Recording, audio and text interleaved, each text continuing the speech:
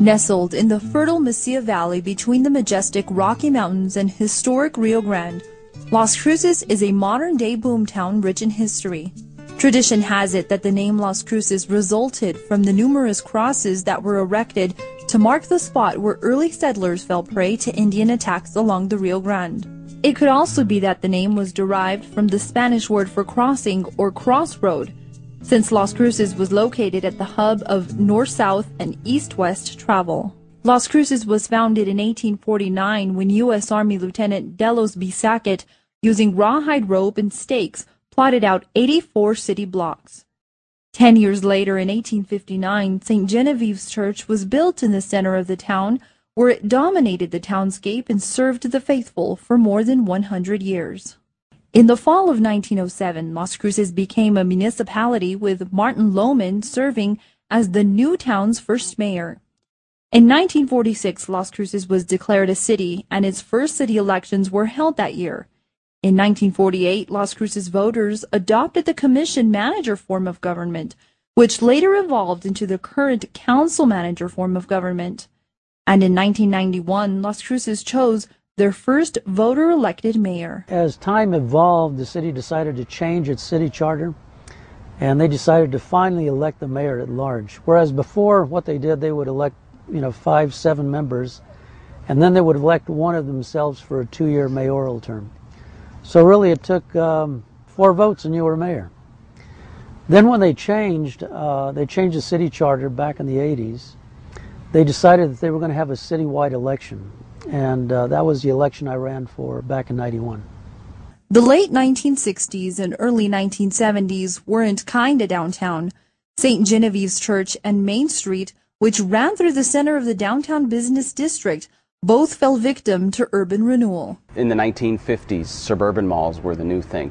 More families had cars, more people moved out into the suburbs. They created these malls near where people lived with big parking lots and indoor shopping, and it was the big thing. And everybody moved to the mall. All the big retail moved out of downtowns nationwide. So the federal government listened to the cries of downtowns saying, we're dying here, it's killing our economy. So what the response was something called the Urban Renewal Project. And in the instance of Las Cruces, for example, the thought was, well, if we make it serene and quiet and like a mall, partially enclosed, then we'll reattract those businesses. Well, that wasn't the reason people left, and hindsight's 20/20. They didn't know that at the time. They did the best they could. There was about 100 urban renewal projects done nationwide where they took the main streets out, and that was kind of, as often said, the final nail in the coffin. St. Genevieve's was torn down and rebuilt at a new location, and Main Street was closed, turning the downtown business district into a pedestrian mall. The move nearly killed downtown, forcing many businesses to relocate and rendering the area a virtual ghost town. But in early 2000, a movement to revitalize the area went into full swing. The historic Rio Grande Theater reopened following a complete renovation. Built in 1926, the Rio Grande Theater is the nation's last surviving 2-story adobe theater. It now serves as a performing arts center for all forms of performance art.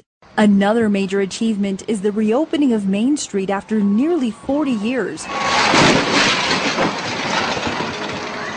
Traffic now flows again through a picturesque setting. We've got everything else. It's great weather, we've got great people, we've got great culture. If we can make this downtown turn around and make it a place to be, I think we're just going to be the best city in the world. Along with the reopening of Main Street is the establishment of a civic plaza for outdoor activities.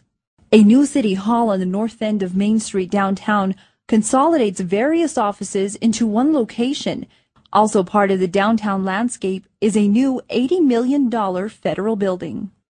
Recreational opportunities for southern New Mexico include a new regional recreation and aquatic center in Las Cruces, and a new convention-style center is designed to accommodate large venues such as conventions and trade shows. We're trying to create these opportunities so that people want to come to our city, have the quality of life things that they expect when they come to a community.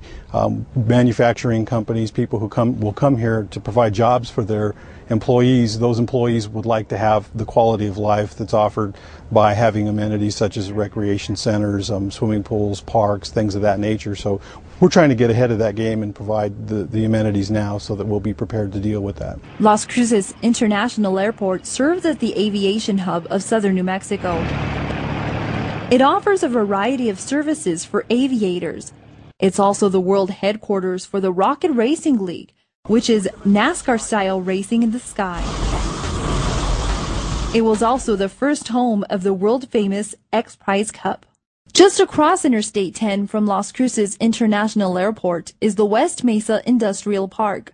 An array of businesses take advantage of the industrial park's proximity to the interstate, airport, and Las Cruces' workforce.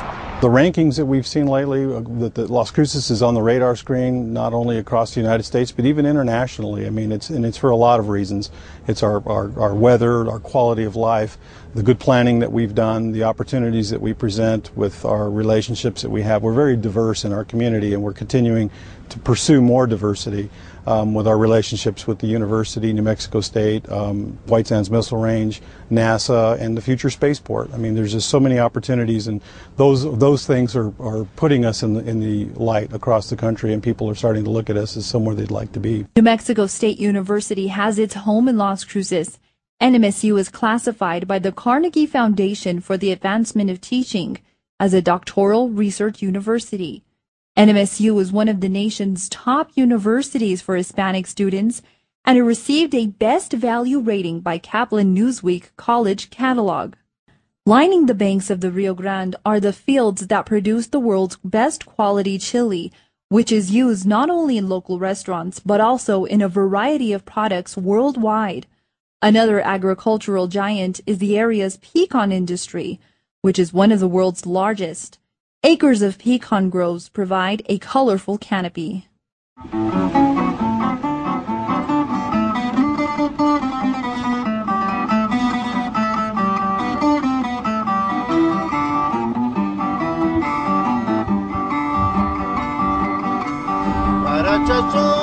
Buenas tortillas, chiflándole al gavilán. Another major draw to the Las Cruces area is historic Mesilla. One-time stomping grounds for the likes of Billy the Kid, it now serves as a center for tourist activity. Restaurant and shop-lined streets encircle the main plaza. Mesilla, at one time, was the largest town between San Antonio, Texas, and San Diego, California, going from east to west, and the largest town between Chihuahua to Santa Fe, going from south to north. That all changed with the railroad, and that's when Las Cruces really developed as an extremely important city. A wide range of housing options are available in Las Cruces. With golf course estates and panoramic views, Las Cruces boasts some of the finest homes in the area. Beautiful weather, friendly people, and superb quality of life all come together to truly make Las Cruces a great place to live.